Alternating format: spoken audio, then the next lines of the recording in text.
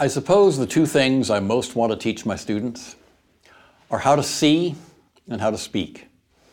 Most of them have gotten tired by now of my quoting a line from the French poet Paul Valéry, which is also the title of a good book I read a few years ago.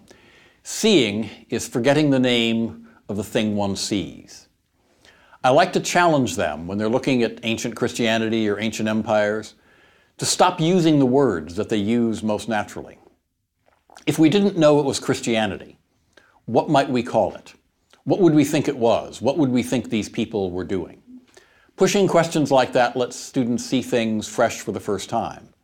And then making them say it, making them write it as clearly and concisely and persuasively as possible, is a way of testing what seeing they've been doing and of making them go back and look to see again what they only glanced at before.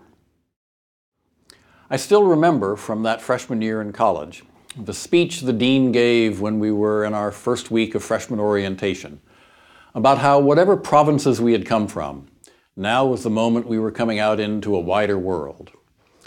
We all thought we lived in remote and obscure provinces in those days, and for me, the desert Southwest sure felt that way. I now know it was probably a much more interesting place than I ever suspected at the time.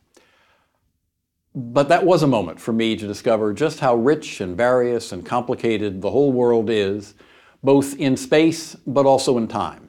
And for me, it's worked out to be complexity in time that's fascinating.